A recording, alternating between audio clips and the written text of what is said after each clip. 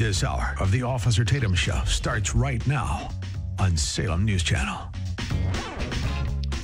Ladies and gentlemen, and ladies, I don't know if you've seen the video of the ex-Marine allegedly choking a man on the train, a homeless man, threatening people, being deranged and delusional, threatening to kill people, claiming that he don't care about going to jail for the rest of his life, and he's willing to hurt everybody on the train.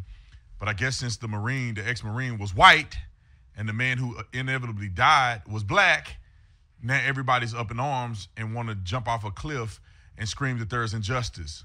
Listen, when you got arrested 42 times and you're a career criminal and you threaten people on the train, somebody has to apprehend you till police show up. Unfortunately, it resulted in death. See you on the show.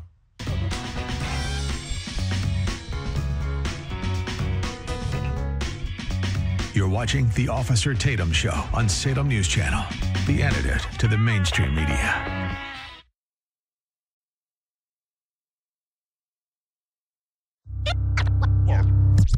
Look, watch this. This.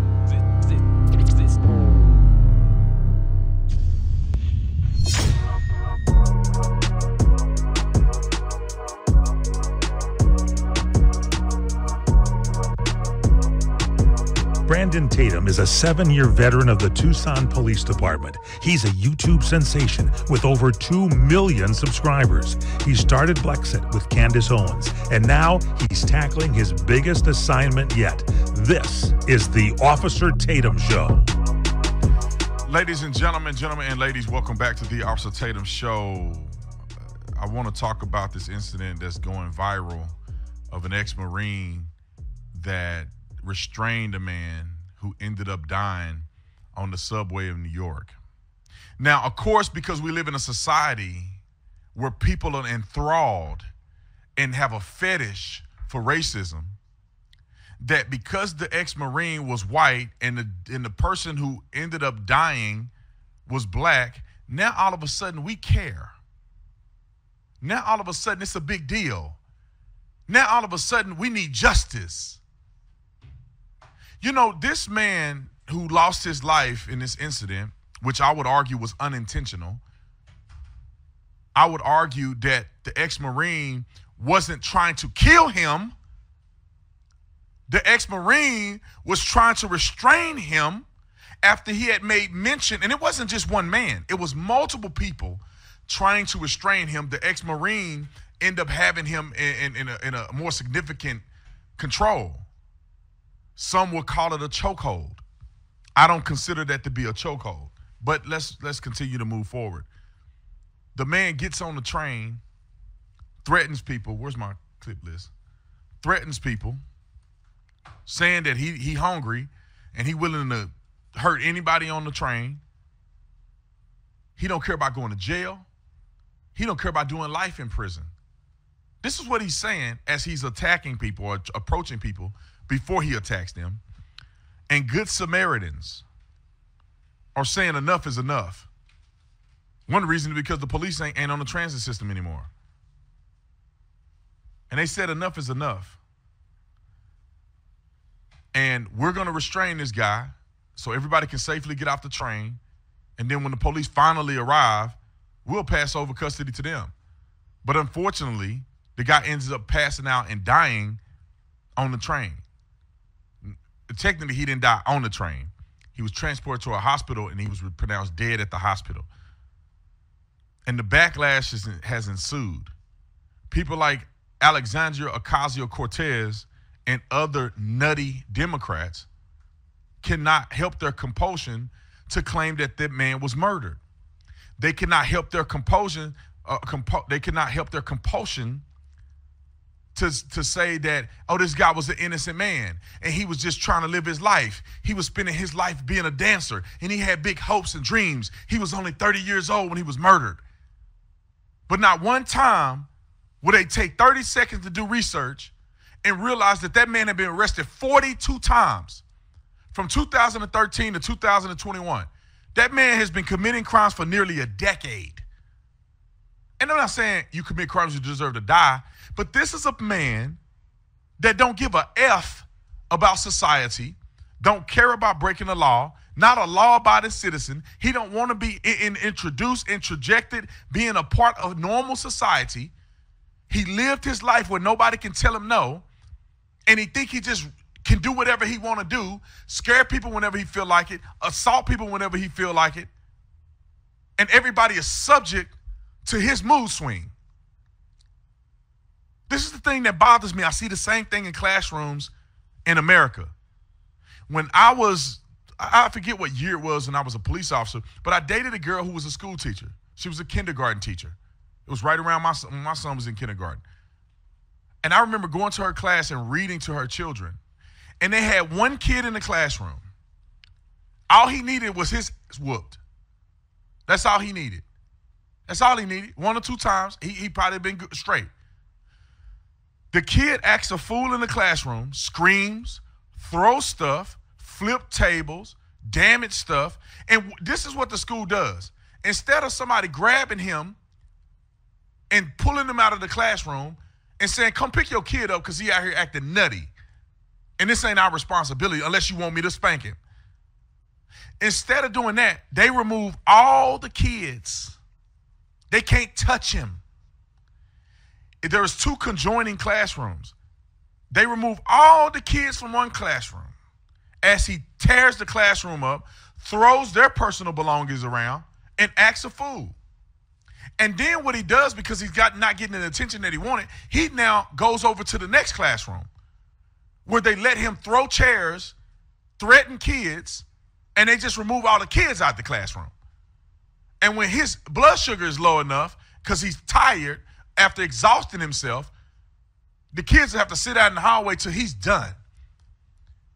And when he's done, they pat him on the back and say everything is going to be okay.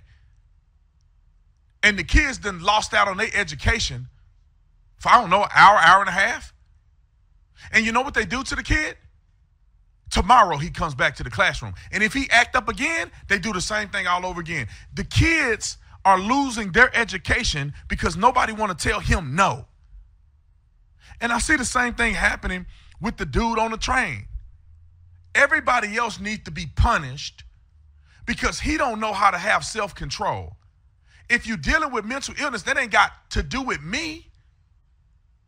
You don't get to thwart my constitutional rights because you crazy.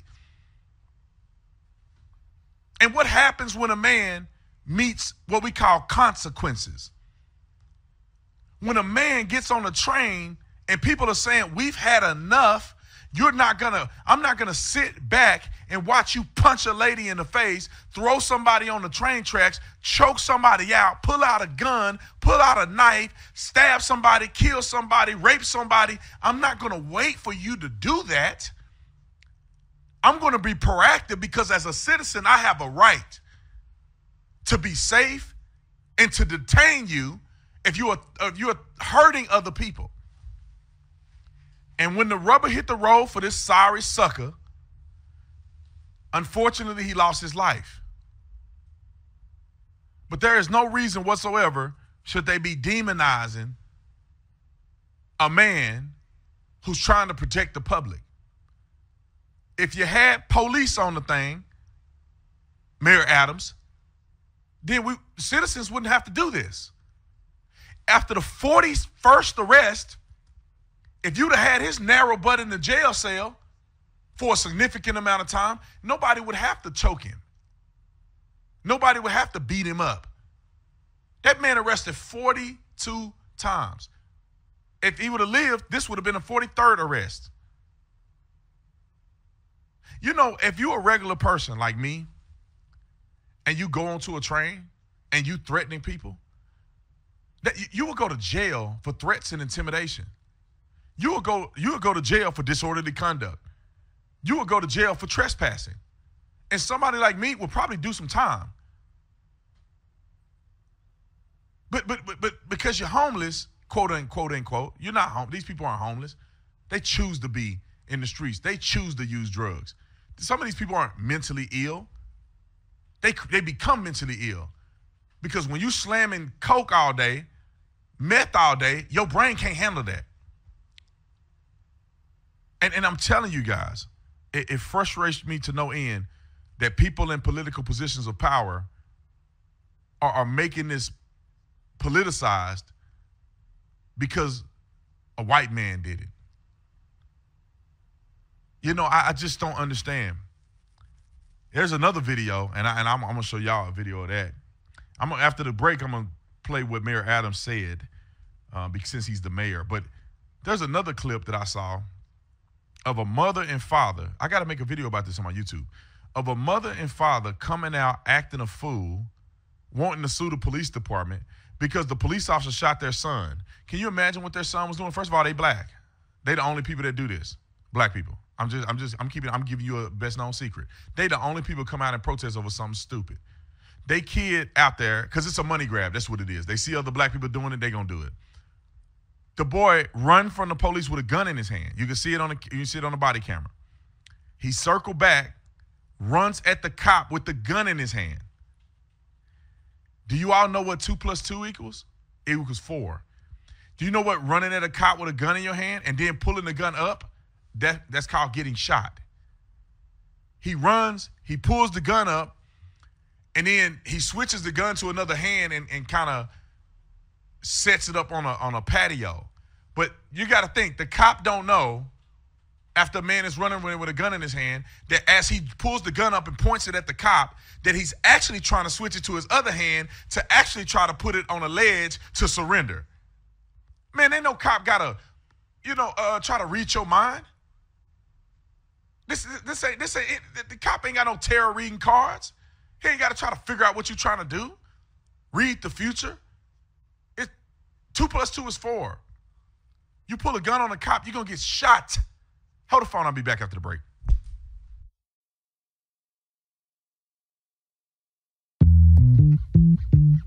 Ladies and gentlemen, ladies, welcome back to the Officer Tatum Show. I want to tell you about the Tatum store. Did I say Tatum? Lord help us all. Tatum store, my store, the store I created a few years ago that's literally blowing off the chain. I got this, we just launched this new item. I told you guys yesterday I didn't know they were going to turn it around so quickly, but we got the shirt that I'm wearing right now, and it says 2 genders, and they have an XX and XY on it. And I don't spell genders all the way out. We kind of abbreviate genders and use a couple letters in, so when you know.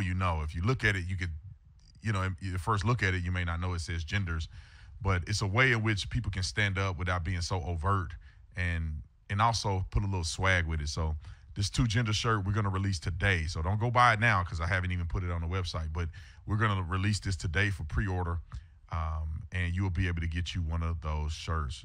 I mean, the coldest shirt that we've ever made, and we got 3 other ones that's even crazier. Like CRT is racist is one. We have another one that says castration is not healthcare, and another one that says abortion is not healthcare or something like that. And so go to Tatum Store right now and to get 20% off your entire purchase. Put in Tatum Show 20, Tatum Show 20, and get 20% off TatumStore.com. All right, let me play Mr. Mayor Adams, which I feel like that Mayor Adams have been doing a better job at being rational versus how he normally acts. But I want to play the clip from the mayor speaking about this particular issue. Roll clip 2. On the question of vigilantism, what do passengers do in situations like that? Is it appropriate to take matters into your own hands?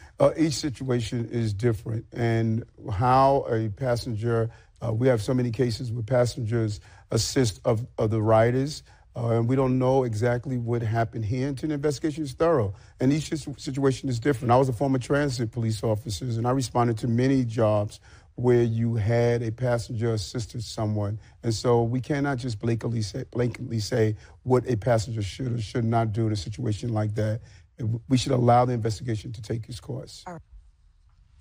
It's funny that I have to make a video and explain to a certain degree why that makes sense, but it should be something that goes without saying. Let the investigation run its course.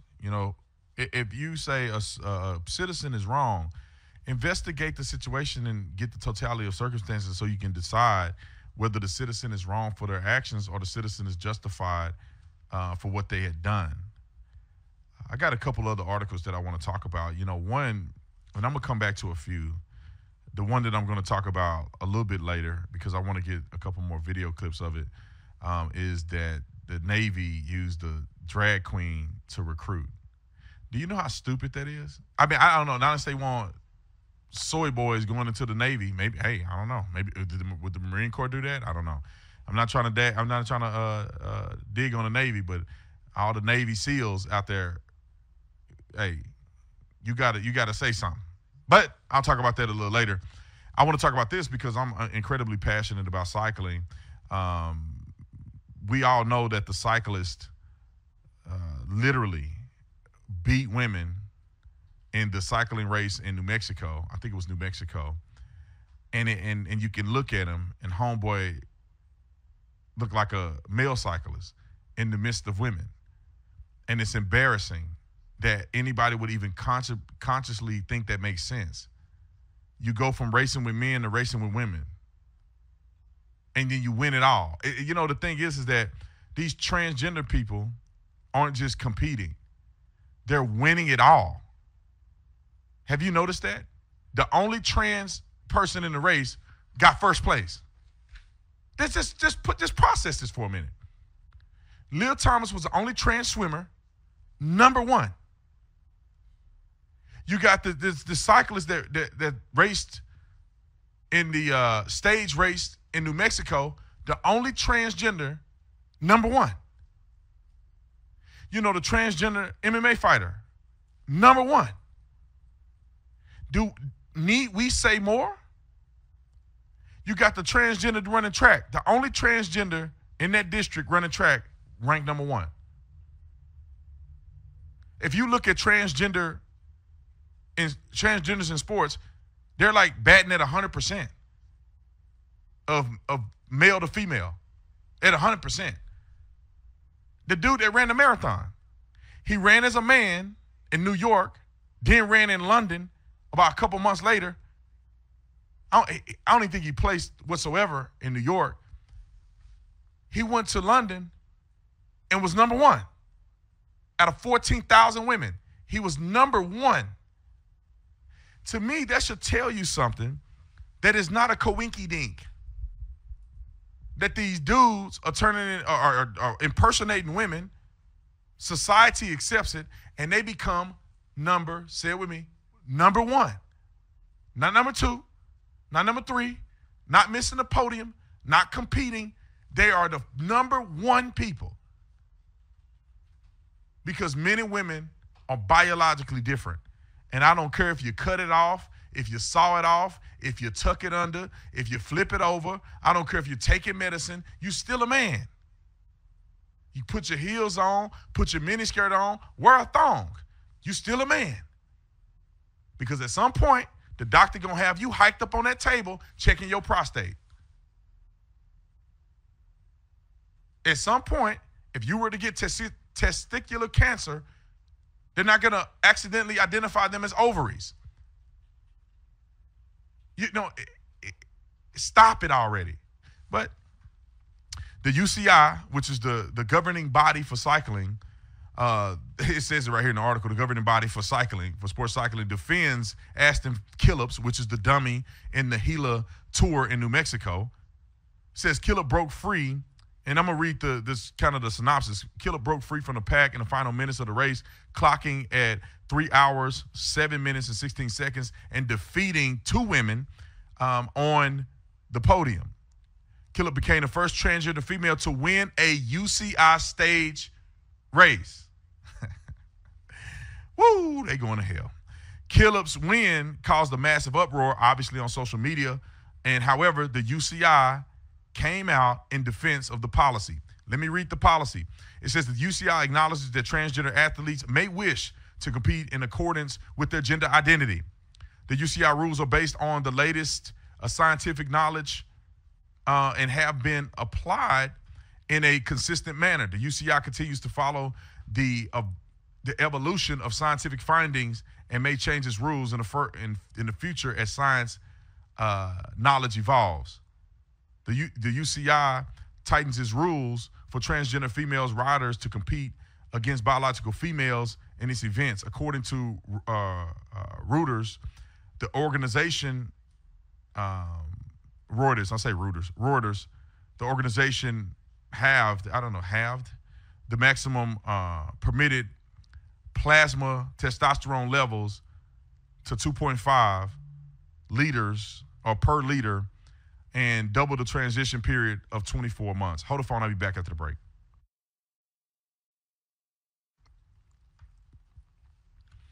Ladies and gentlemen, welcome back to the Officer Tatum Show.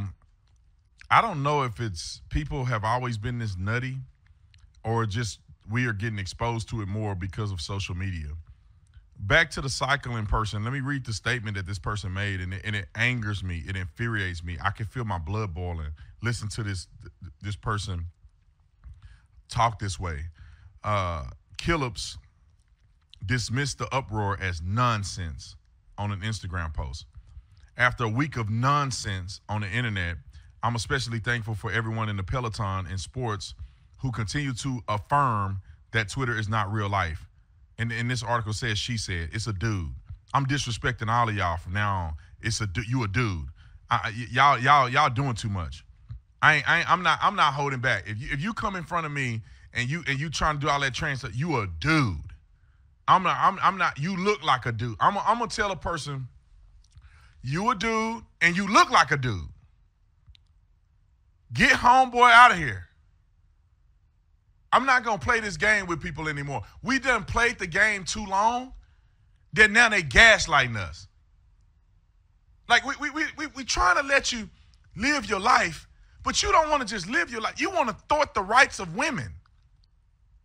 You're going to stand in front of the people and say this is nonsense because people are questioning the fairness. What are the odds? The only trans person wins. Okay. So this fool goes on to say, I love my peers and competitors, and I'm grateful to every opportunity I get to learn and to grow as a person and athlete on course together. I can't stand these people. You look at him, the dude got a 5 o'clock shadow. Just gaslighting y'all. And I said this yesterday, and it makes me mad because I'm a man of integrity. But where y'all women at? Who is letting their daughter compete against a transgender? Who are you? Pull your daughter out of that race. What are y'all doing? You know men have more strength, endurance, and all that more than women. If it wasn't the case, then why is there an NBA and a WNBA? Why is there women's track and male track? A woman couldn't keep up with a man in track and field to save Jesus Christ. We know that to be a fact. It's not an opinion. Look at the record for the 100-meter dash in men versus women. It's not even close. It's not even close. Look at the way the men ride in the Peloton. And the Peloton is just when they're in a big group of cyclists riding together. Women be riding at like 30 miles per hour, 28 miles per hour in the Peloton. Men are at like 38, 39, cruising. You look at the men in the sprint, and those of you who don't know about cycling, you may not understand this. If you Google it, you'll know what I'm talking about. In the sprint, the final part of the race, they race as hard as they can to try to see who crosses the finish line. Men are putting out 1,700 watts, 1,800 watts. I don't even think women hit 1,000 watts. They probably putting out 600 watts, 700 maybe, 500 watts. The dudes can hold 500 watts, 450 watts for an hour, which is unbelievable, but men are that much stronger than women. That's why they don't race men and women together. The dudes will just smash them. And with that being said, I need to figure out when this Killup dude transitioned. I'm going to try to look it up. Can one of y'all look it up for me? When did Dummy Killup transition. I don't know what this person's name is. Cyclist. I'm going to find the name. Hold on a second. I want y'all to look this up. When did Philip, something Killip, it's on here somewhere. When did Austin Killip transition? Austin Killip. Just look, when did Austin Killip transition? I'm sure it's a hot topic on Google, so they'll have some statistical data there. But the fact that they letting these people do this, and I just often wonder, like, how do you live with yourself? That's like me saying I identify as a 12-year-old, and I go back and just smash on these 12-year-olds, and then I'm celebrating at the end. I won. I'm the champion. Everybody, this is so great. Thank you for letting me participate. I'm a 30-year-old man. I'm marrying the 12-year-olds and celebrating it. What'd you say it was, 2019? Let me tell you guys about Relief Factor before I go to the break. Dummy was transitioned in 2019, but we'll talk about that later. If you're looking for a solution to aches and pains, if you're looking for a supplement that works, Relief Factor is your supplement. I take Relief Factor every single day, and it works well for me. So I'm encouraged to encourage you, and I'm confident to give you confidence that Relief Factor will work for you. All you got to do is go to relieffactor.com, go and look at the testimonies. And I honestly believe the biggest selling point to anything that you do is a living testimony. When you see what this has done for other people, then you can make an adequate decision about what it can do for you. Get started with the 3-week quick starter for $19.95. Go to relieffactor.com or call 800-4-RELIEF. I got to get back on the radio. Ladies and gentlemen, ladies, welcome back to the Officer Tatum Show. Let me tell you about the Salem News Channel. If you're looking for an incredible channel where you can hear all the Salem hosts at one time, the first hour syndicated on all of our shows are syndicated on the Salem News Channel live. So while you're watching, some people are watching me right now on the Salem News Channel. Others who are listening in your car or wherever else you get the AM radio stations, you can actually go download the Salem News Channel. You can do the website at tatumnewschannel.com, or you can download Salem News Channel on the App Store, and you can watch me right now. So Salem News Channel is the place to be. Go and download it, look it up, and enjoy. So I want to touch base on what I was saying about the dum-dum that should be ashamed of himself. I mean, you could look at him, bro. Look at him. Let me just read this real quick. It says, Killip riding for Amy D Foundation team attack clear on the final rise to the finish, winning the stage by 8 seconds from second place, in turn take over the overall by 89 seconds, earning the top share of $35,000 Euro money. No, it's $35,000, not Euro money. Total prize pot for the 5-stage race equal the men's purse for the first time in event's 36-year history. So this person ended up winning overall. Just so you know, like, there's stages, right? And on here it says that there's 5 stages. So that means there's 5 separate race days. So each day you race, and the person that wins the race at the end with the least amount of time taking them to finish the race wins. And so this person ended up beating the woman on the final stage by 8 seconds, which pushed this man racing against women up 89 seconds to win the overall team win. So if you don't know about cycling, it's not an individual sport. Cycling is actually a team sport. And your team rides for their key player, right? So they do all the riding and do all the techniques, and the person that's the best on the team, that can finish strong, that's the strongest sprinter, they sit back and just ride on the wheel of their teammates the entire race, so that at the end of a 3-hour race, that person is fresh, and they use their best person for last, who's the freshest. And they put all the domestiques and the young people on the team to just gun it out into the finish. So for 3 hours of, for 2.5 hours of a 3-hour race, the other teammates are giving it all they got. And the main person is literally normally just kind of sitting back in the peloton or sitting back in the ride until they have to finally kick it into gear at the end of the race. Now, somebody explain to me this. If there is no advantage for transgender people in sports, then why is Caleb the number one player on their team that everybody's racing for? Because they know that this person can finish it strong. How is Caleb the finisher? How is Caleb the top?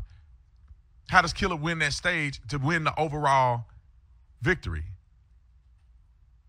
It's because the person is trans.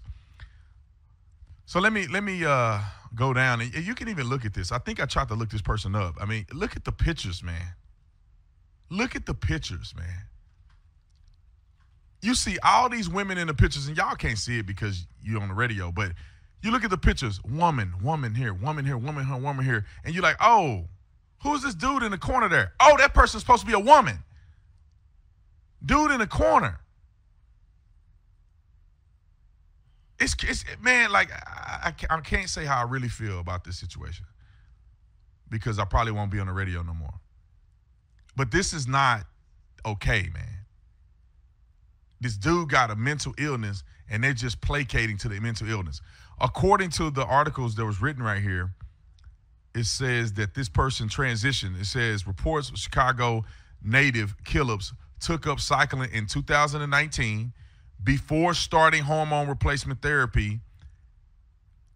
It says a 3-time U.S. Olympian, 5-time national road champion who said this is cyclist equivalence of Leah Thomas, the transgender swimmer who faced, okay, let me see. When did this person transition? It says right here that the native took up cycling in 2019 before starting hormone replacement. Which is like, when did all this happen? It says they started cycling in 2019. When did he start hormone therapy? I'm looking at the article, and it don't tell you anywhere where he started hormone therapy. That should tell you all you need to know. When did this person start taking hormones? If you started in 2019, you ain't number 4 years into cycling. Why weren't you a girl your whole life? You changed in 2019? And in 2023, you beating women? Like, what are we doing here? What are we doing here? A man get to be a man his whole life. In 30 minutes of being a woman, he can now have access to everything women have access to, and they've been women their whole life. It ticks me off so bad, y'all have no idea. Like, I want to say, hey, you want to be, oh, yeah, you a girl, now get in a boxing ring, and let's see what you made of. You want to beat up on these girls, get in the boxing ring. Let's see what kind of girl you are. It says in the article, it says this really highlights the issues that are happening to women in cycling. Thompson suggested, so we have more than 50 transgender women in the sport, and what's going on in the background is that women are just quietly walking away. They think, why bother if it's not fair? Like, I just can't. Like, I'm so frustrated right now. I'm glad that I'm going to the break because I want to say something crazy about this person and everybody else that's literally spitting in the face of women to take over women's sports. Hold the phone, I'll be back after the break. Have you noticed everything that follows no offense is offensive? Like, no offense, but you're overpaying for your wireless plan. See? Offensive. Unlimited plans as low as $35 from Straight Talk. And now get a free phone on select plans at Walmart.